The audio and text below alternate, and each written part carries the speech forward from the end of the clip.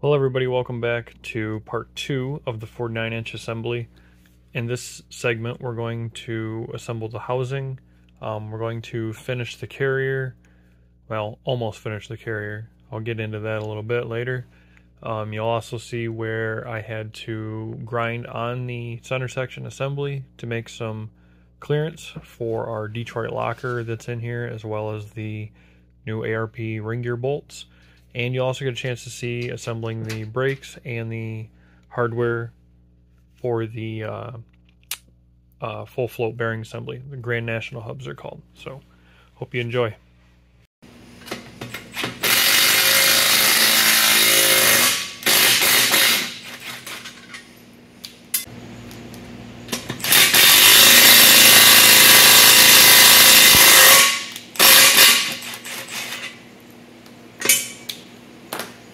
Alright, so just went ahead and got the studs installed in the housing. I just used a spacer I had and a washer or whatever. I had a thin film of grease on them when I first started, that way everything spun nice and easily.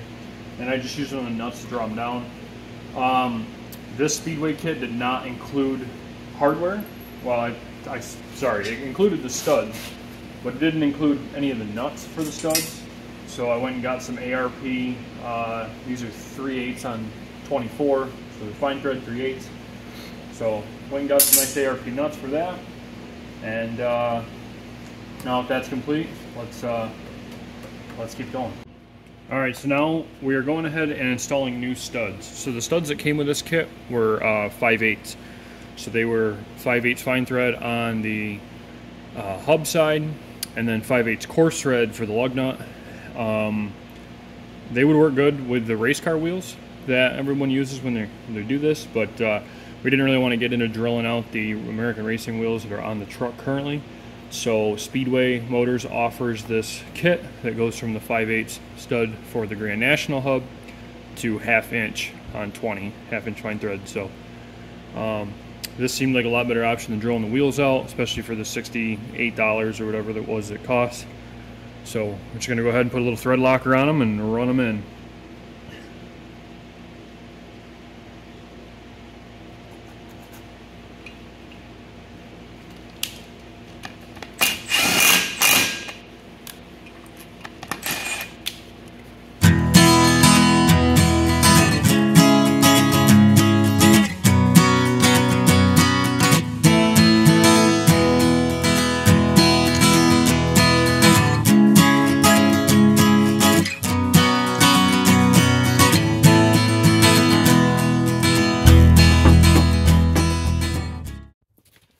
Alright, so now I'm going to actually get the studs torqued down.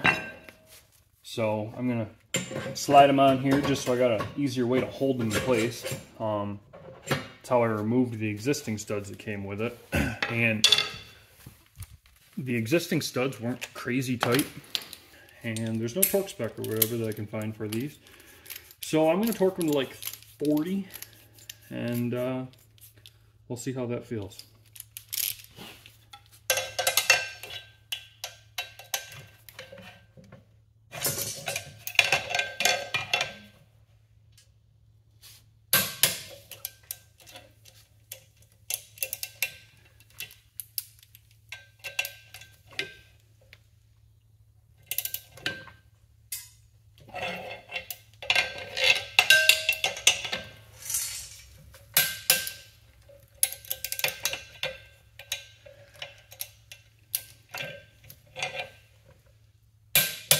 I guess by holding the stud that I was actually torquing when I was doing these two, probably was kind of skewing my readings a little bit here, so.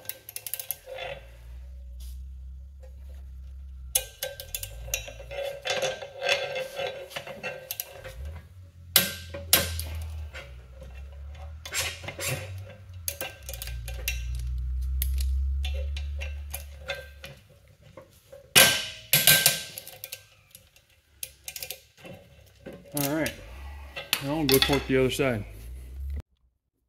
Okay, so now we're back over here to the pinion. The next step with this is we're going to have to press the outer bearing down, and it's not really crazy easy way to do it without having some sort of a pipe or sleeve or whatever to drop on here. So what I did find was this piece of 2x2 steel that sits right on the inner race nicely. And we're going to go put this over in the press and squish her together. Now what we don't want to do is we do not want to tighten it so much that we start to crush our crush sleeve. For that, I'm going to need a 1/4 inch beam type torque wrench to measure our pinion preload as we're spinning around. And that'll be here tomorrow. So for the time being, I'm going to just snug this together and run the pinion yoke on with the impact, start to crush the sleeve a little bit, get just a touch of drag on the bearings, and then leave it until I get my my torque wrench. And then what we'll do is we'll continue to work on the carrier housing and try to get this one step closer to being finished.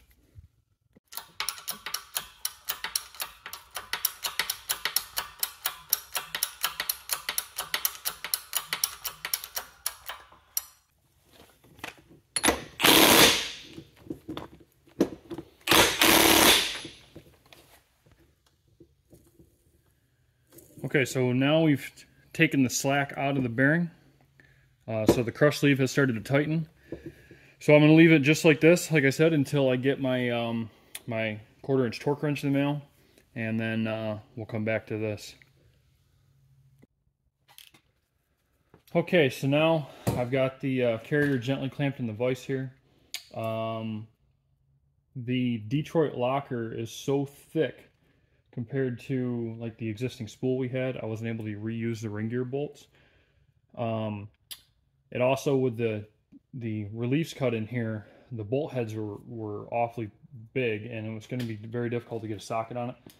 So I went ahead and I got these ARP 2000 bolts. They're 7/16 by 20, and I believe these ones were 1.25 inches long. And I'm not using the washers that were included with it. We're just going to torque them down like normal, 65 foot-pounds, just as the spec says.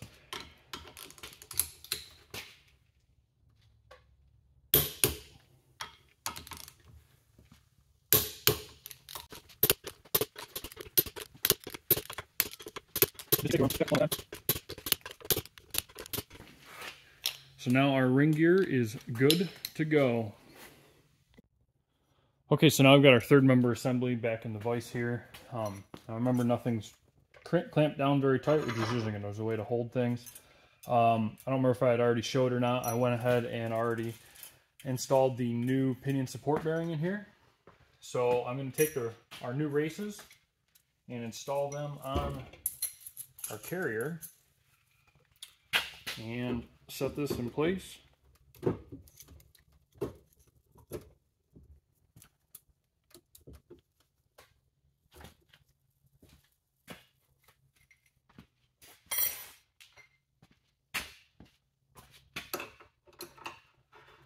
And our threaded adjusters on here.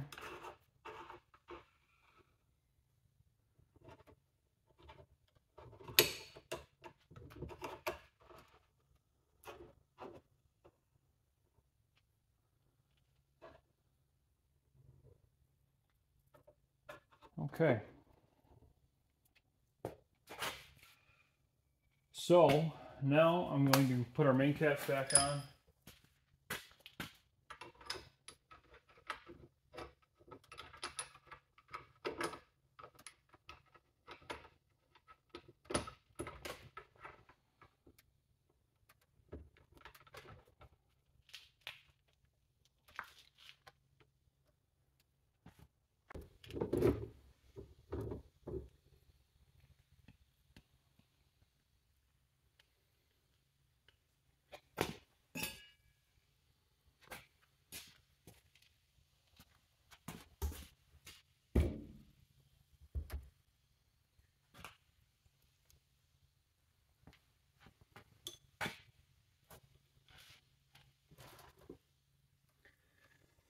Oh, fun.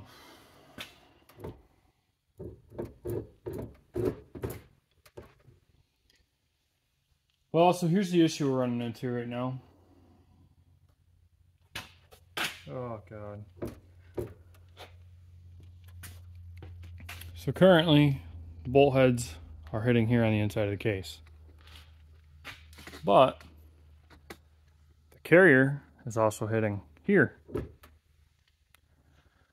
So it clearly has to get shimmed this way, or adjusted over this way.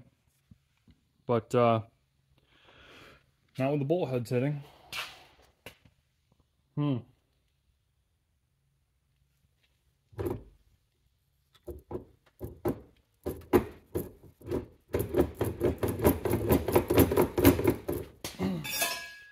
I'll rock stuff back and forth like that for a minute, and then take this back apart and see if we can see where everything was hitting. Maybe right there on the inside.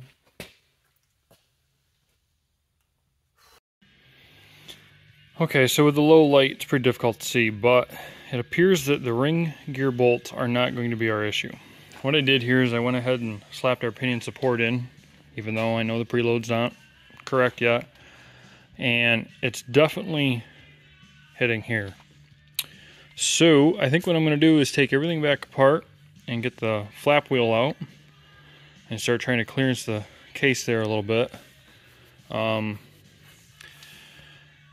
I got a little bit of a concern that it might sacrifice some strength, but the pinion support bearing, or the, I don't know, I've always called it a pinion support bearing. I'm sure it's got some other name, but anyways, what it's trying to do is keep the pinion from deflecting this way, right? The pressure on the gear is actually going to try to bend the pinion gear as you apply torque to the gear, right? Because it's trying to ride up the teeth all the time, so it move to the side.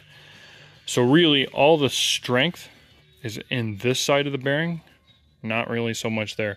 So I'm not going to go crazy. I'm going to probably take like 1/8 of an inch or so off there, because right now the carrier won't move, and we have way more than we should for backlash.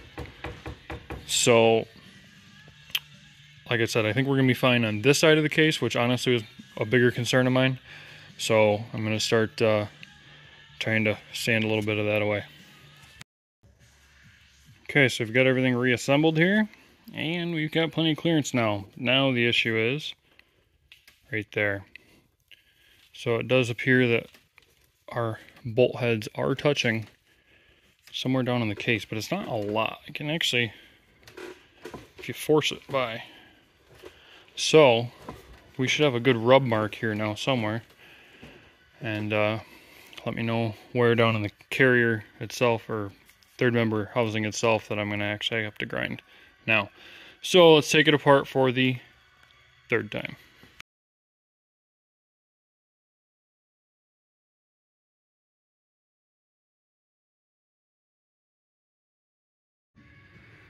Okay, so you can see our line where our ring gear bolts are touching the case, and there actually is a really big casting ridge right here too.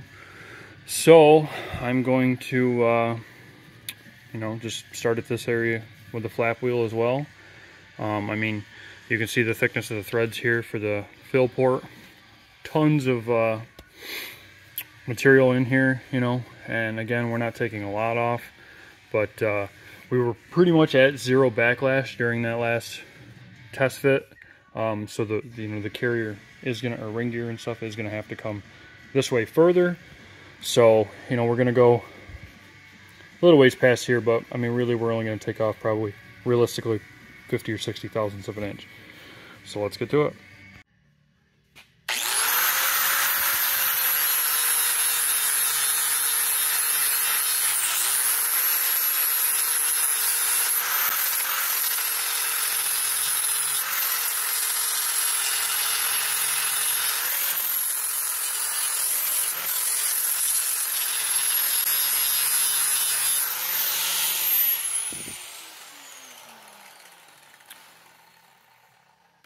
All right, you can barely even feel the ridge here of what we took off, so let's see if that's enough. Okay, so here's where we're at. After grinding that case, I reassembled everything, and I figured now that we're kind of trying to dial it in and get it close, this is not final anything because the pinion preload is not torqued yet.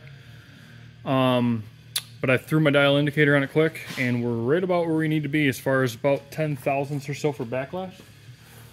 And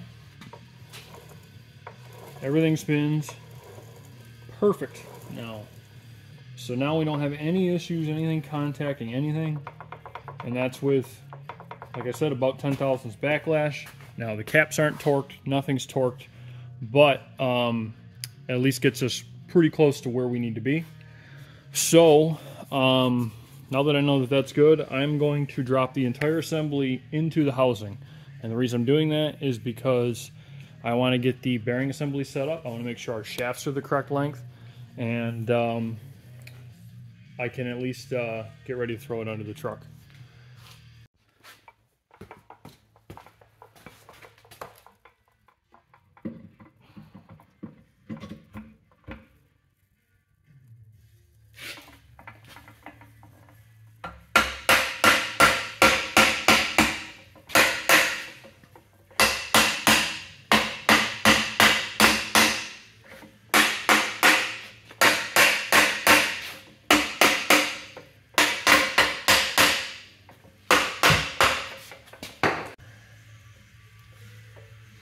So there is that.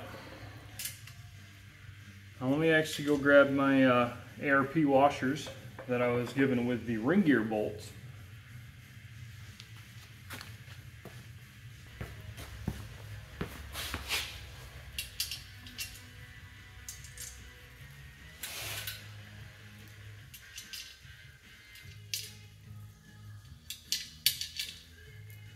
Actually, you know what? I guess there's really no reason to put all these in. Probably just 2, I think, would be plenty to hold everything together and, you know, get, now, you know what? Put 4, just for good measure. 4 out of 10 sounds good.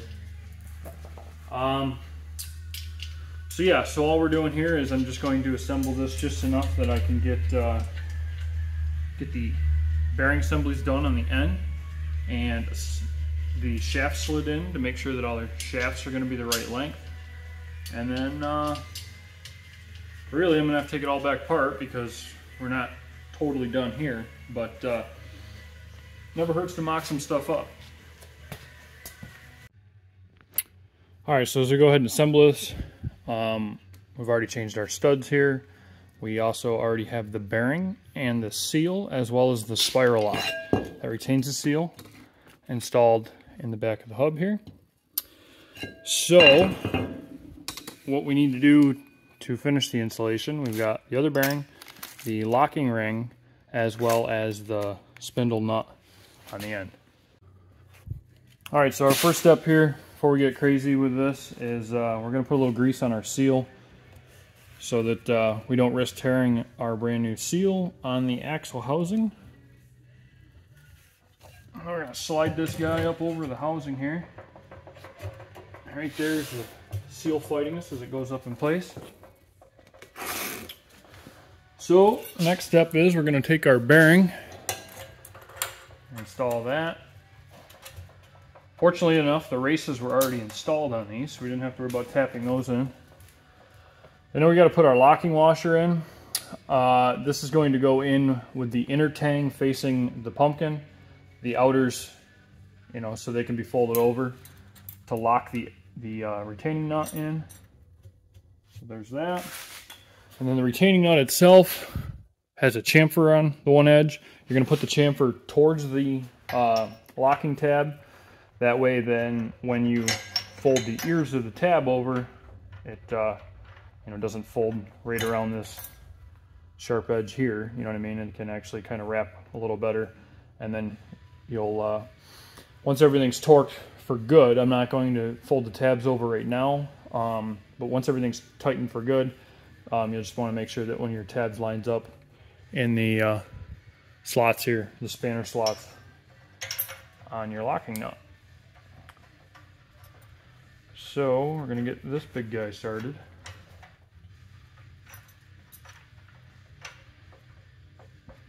Which is always a good time.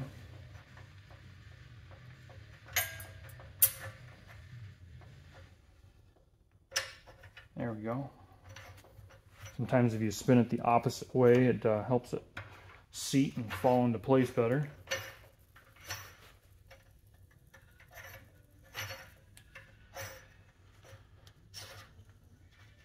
Okay, so now that that is down, we're going to turn our bearing assembly as we're tightening, or our hub as we're tightening it. And there's really no reason to go much tighter than that right now. So now that that is done, we have our drive flange that goes on. This is going to sit on the raised portion of the studs here. And that's what the axle is actually going to go into to drive everything. We've got a couple countersunk screws here to retain it. I'm going to install these.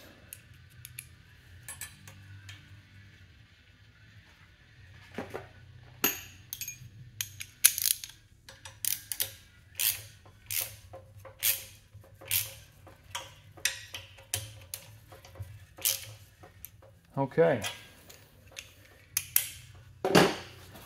So now we'll actually be able to slide our axle in and get our cap assembly on the end. Now, if I remember right, this one should take the longer of the two axles. Our smaller splines are going to go into the diff.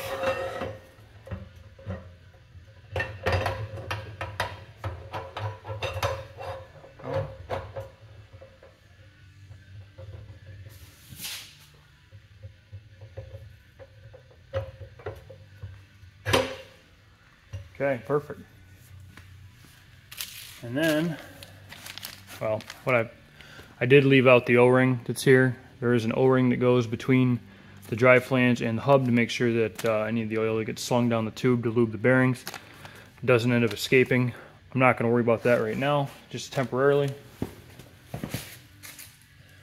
And then to top it all off, we have our sweet little pink Speedway Motors axle caps for the end. So I'm actually going to put a little grease on this to help retain the our O-ring in place here. Or Vaseline, that does a good job too, working as a glue, assembly glue. Especially if you're doing something like transmissions or whatever.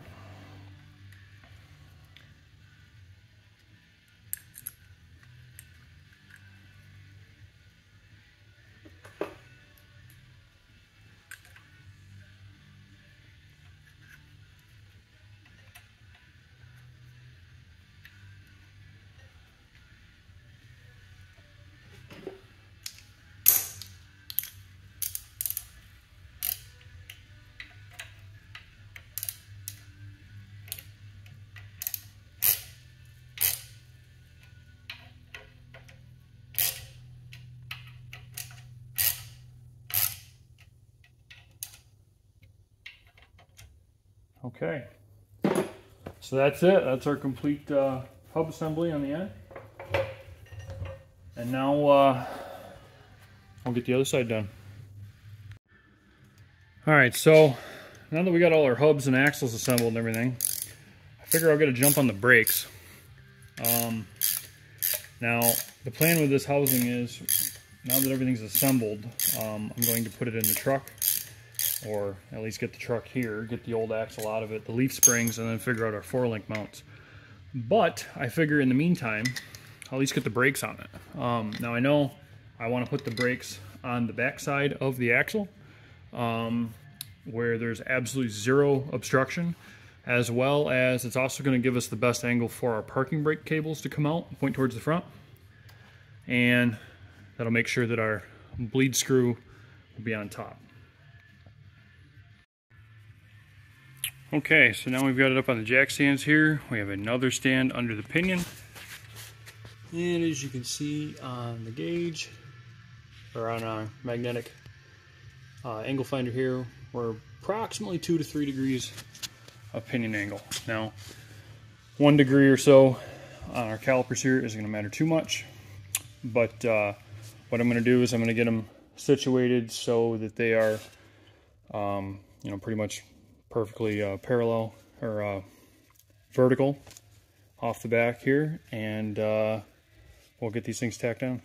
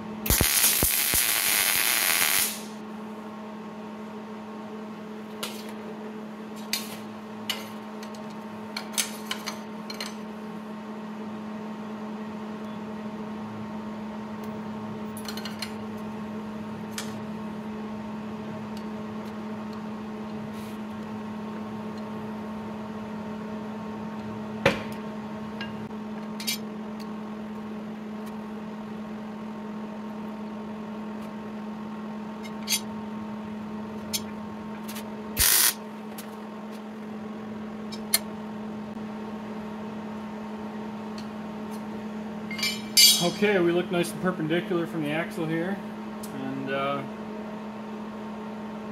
I'm going to go ahead and finish burning it on.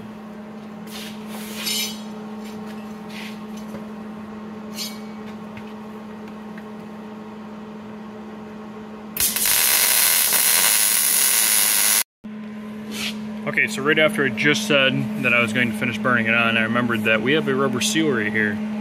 So last thing we want to do is get the tube hot and damage our seal. And since the entire assembly is going to have to come back apart anyways, after we get all the brackets on it, to rather paint it or have it powder coated, that'll be the time at that point where we weld both sides of the bracket and you know, do our final finish weld from there. So now the easy part of putting the first one is done.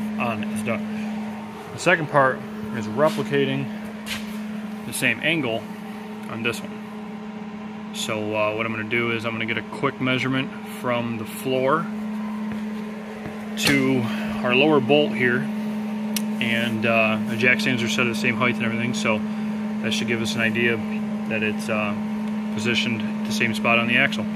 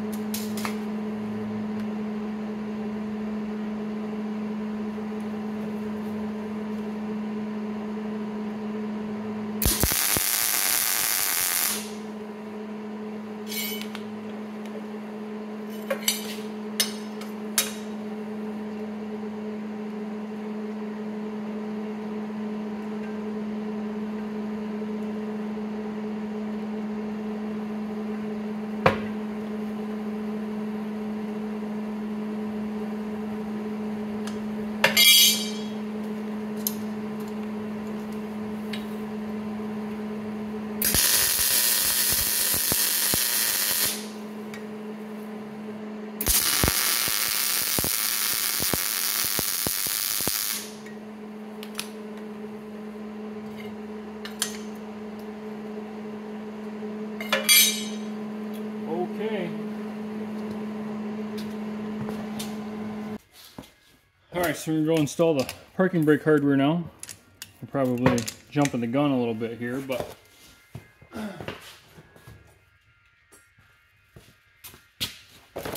I kind of want the mess cleaned up off the floor. So the more of it that is assembled, the better.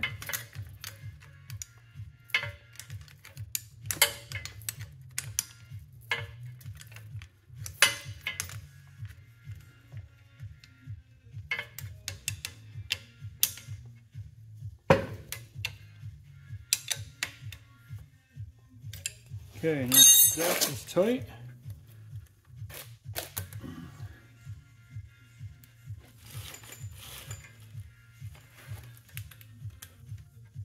All right, put my spring on here first.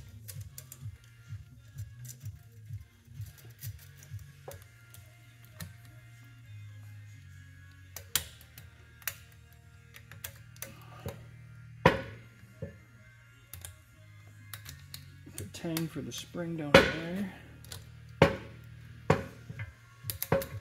Okay. Now it looks ridiculous right now, but once we get some tension on it,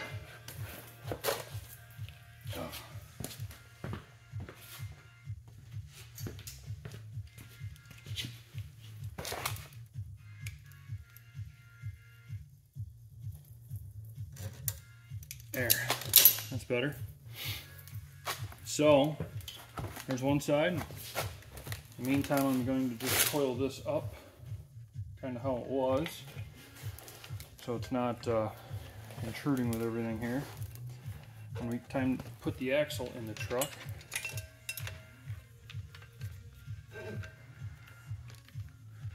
All right, just like that. I'll go do the other side. Well, everyone, there you go. In a nutshell, that's how you build a Grand National 9-inch.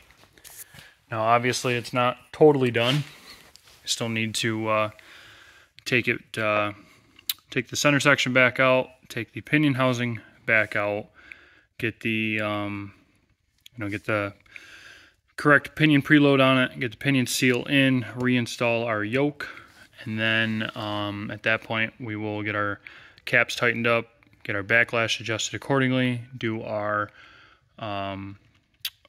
marking on the teeth, which I'll walk through in the next video, and to make sure that our pinion depth and our backlash and everything is looking good. And then at that point we're going to get this thing in the truck, or at least figure out what we need to get it in the truck. We're going to get the old 10 bolt removed out of the S10, get the leaf springs removed, and what our plan is, we're going to do link mounts coming straight off from the front leaf spring hangers, just because they're a tab that's already welded to the frame, easy to access, and it's a pretty standard width, so we can get a bushing for that. So we're going to build our lower control arms off from there, and then we may just do a 3-link with one upper off the top of the case here, with a bracket, whatever, and whether add a cross member in the frame or I believe, if I remember right, there's a cross member up near the gas tank, but it's been a hot minute since I've been under the truck. And then at that point we can do a panhard bar across, or even a Watts link would be better, but I don't think we're going to get that crazy with it. So, but in a nutshell, there you go. That's how you build a Speedway Motors Grand National Ford 9-inch. If you guys are liking some of the videos here in the garage, some of the shop stuff, let me know. If not, I won't keep doing them. It's kind of a pain in the butt to film all this stuff anyways. I'm so used to working on stuff for years in here without filming, that all of a sudden you start filming stuff and it's you forget that you got to go start your camera and move different angles and whatever. But if you guys are liking the stuff, let me know. I'll keep them coming, keep documenting some of these projects we're doing in here. And thanks for tuning in. Make sure to hit that like button, and subscribe to the channel if you haven't already, especially if you want to see some of the remaining progress we make. And hope you guys enjoy your day.